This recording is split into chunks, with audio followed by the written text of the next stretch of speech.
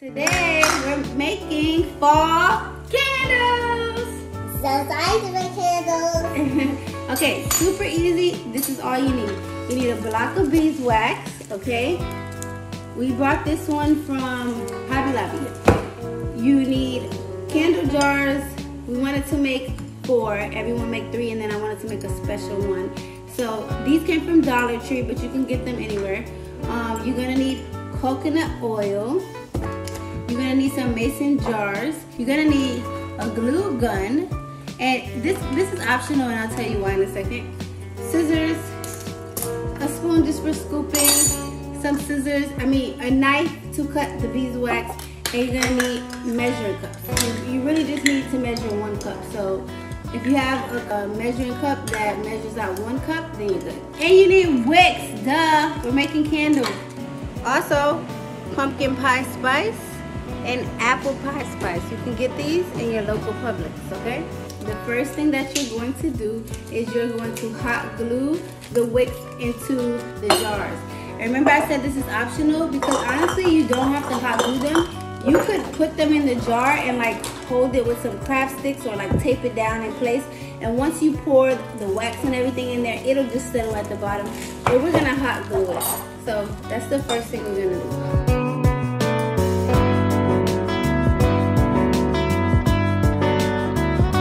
Now we're gonna put these to the side, and we're gonna get back to these later. You need 1 cup of beeswax. This is a pound block, but if you cut them into 4s, each 4th of it will be a cup. So this can make 4 candles.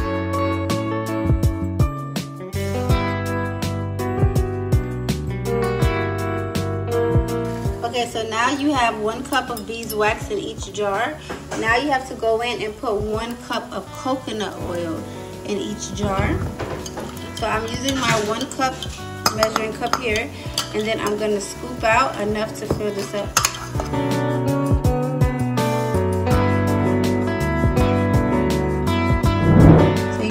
Double boil method, where you're gonna put the jars inside of some hot boiling water, and you're just gonna leave it alone and let it fully melt.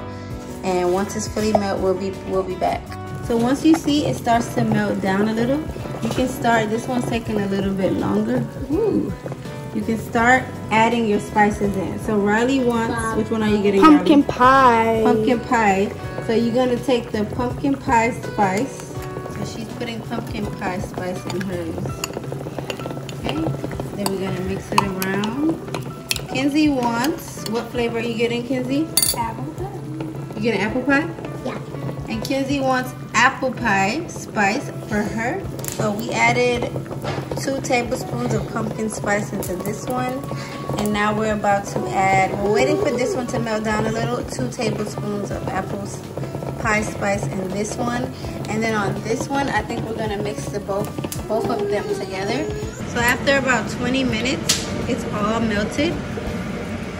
Each candle is ready to pour.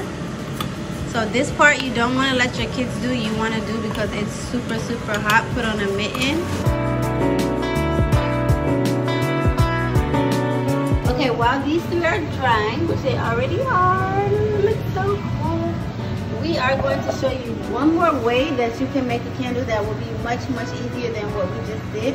So I just take it out, pull the wicks, and then there you go. Now we're just using some sharp scissors, and we're just gonna cut around the wick, and then we're gonna drop the pieces into the jar.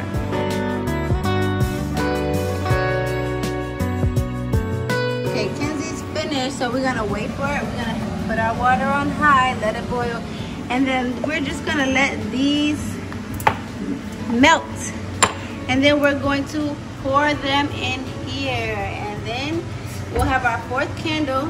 Okay, so they're all done. It took about, we waited like an hour, but really you only need to wait like 30 to 40 minutes.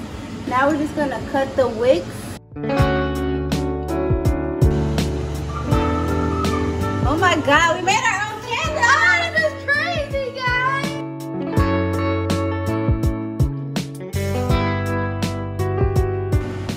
Honestly, I'm not gonna lie. Like, this is my favorite because it has more smell to it. stronger smell. But if I pick my second flavor, this one was good because I have a lot of it in it. And you can see the powder at the top and stuff.